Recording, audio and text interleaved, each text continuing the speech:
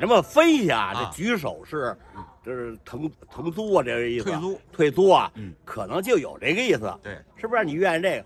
但是人说了，2024年北京平房腾退有了新政策，就是举手式退租。恰巧在天坛公园，天坛马哥与几位粉丝聊起了此事。马哥从几个方面说出了自己的看法，咱们听听马哥是怎么说的。也许你们这一个院啊，也许不碍什么都碍不着事儿，你们这一院全同意就可以写申请，说我们这院啊18户全举手腾退，人就过来就给你们办这事儿。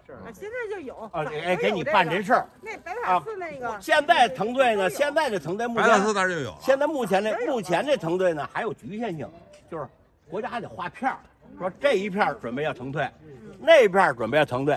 你有的你想腾退，没你这片儿。对，现在可能这个规定，我这么分析就是说，要跨出这个规定了。对，就是我们合伙了，我们这些人老要指着政府让我们腾退得景儿啊！我们他妈都入土了，我们也没住上楼房。对，我们这一辈子圆梦就想住个楼房其实现在还有圆梦住楼房的让人听着都挺可笑的。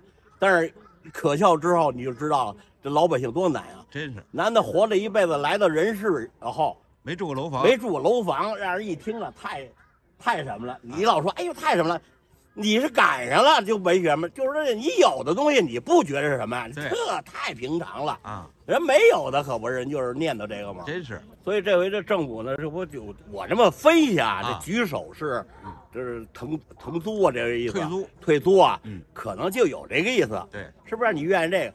但是人说了，你既然举手了以后，还得有你举手了，国家还得同意了，肯定认可你了才去给你处理这事儿。对，但是处理当中那就有好多事儿了，那政策的对优厚不优厚合适不合适，位置是不是？所以呢，这些东西呢，过去也净打着官司，也净抬着杠，有的人愿意退，是不是？你给我俩钱，恨不得都不买房有的就指这个呢，对，就指这8米房子呢，是不是？有的人就不同意是不是？你给的少啊，所以刚才还是说这个抬这个，你不管现在出现什么政策，你既然是你既然出这政策，就是从内心里的可能有这么点要给老百姓解决住房问题，对，是不是？而且底下老百姓也呼吁，也让你们看了视频，确实住得也挺惨的，惨不惨那是一表面现象啊。咱这里也是那么一说，基本上都是老人值守呢，是不是啊？咱们看着没都是老人吧？很少有小年轻的小两口带个孩子在这住的，太少了。你甭管怎么着，这家里有戏法，你甭管人家。对，咱就说现在目前老人看个孙子什么的，就住在这么一8米房子2层铺是不是？你既然现在有这种房，你国家就有义务就要给老百姓解决困难。你别管人家有房没房，你别管人儿子住多大房子，咱就看现实。对，咱就看现在目前老两口就这么困难，是不是？那天说了，你在这小市大街采访那女的做饭都得当街做对，就不底下人4米，挺惨吧？没法做。看你评语了吗？看底评语了吗？没看你没看你没看你都骂不让做哈，都骂不好听。以前他们家好多房都给卖了对，这兜里这钱在兜里呢，你就看他这自己房子了。是不是？人家底说，这不是马哥说啊！别人这姐一听这个，好家伙，然后这马哥怎么那么操蛋啊？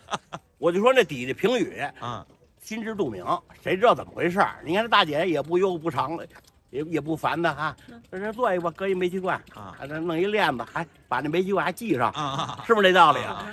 这都我说，人家目前就住这4米，对，你国家要有这能力，就得给人解决你别管人原先的房怎么处理？对，人目前咱就看目前，他甭管怎么着，他是弱者，咱们老百姓都是弱者，没错，是不是？你国家有能力给老百姓解决住房问题，那是太应该的了，是不是这道理啊？所以现在又出现这些政策，就一个词儿，咱们给他解释太精致了，咱也不会，咱也不什么。你这意思就是老是打着给老百姓解决住房问题，可是解决半天老撞一脑门子灰。还让老百姓好多抱怨，好多怨言。对，那证明就是你的政策不合理你政策不让老百姓不合适。那过去那会儿拆迁一步登天，那怎么来的呀？是不是？那时候就大面积拆迁，一拆迁说在这个国家又给钱又给房，是不是？现在还有一个，就想起来了，咱们聊天，现在还有钉子户吗？没钉子户了，因为你不大面积拆迁，没有钉子户了，现在都是腾退，你爱走就走，你不爱走不走。对，现在也不能强制拆除，没错，是不是？过去咱就说，现在我一想，那头几十年的钉子户，还有这前门大街那钉子户啊，那涮肉那个，不现在给拆了吗？对，后悔去吧。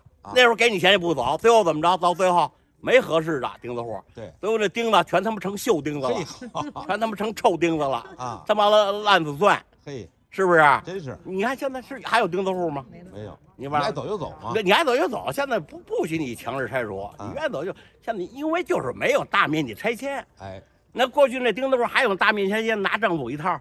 那修这高架桥的时候他就不走，最后这桥上呜修一圈包里头。